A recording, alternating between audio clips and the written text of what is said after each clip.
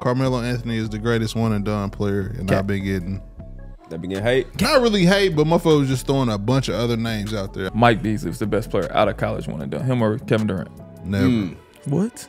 Never.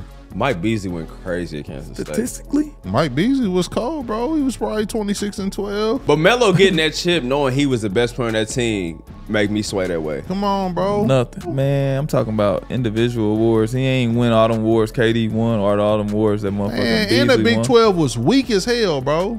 12. Everybody catch a run in the tournament. For what Melo had, and he won. Beasley was harder. Kevin Durant was harder. Kyrie was ridiculous. Kyrie went to the league off, what, 14 games? Whatever 15 he games? played. That's Jason Tatum right up there with Melo. The niggas just didn't win. Hell nah. Zion was fucking ridiculous. Nah, hooping. But y'all Anthony violated Davis Melo, was crazy. Bro.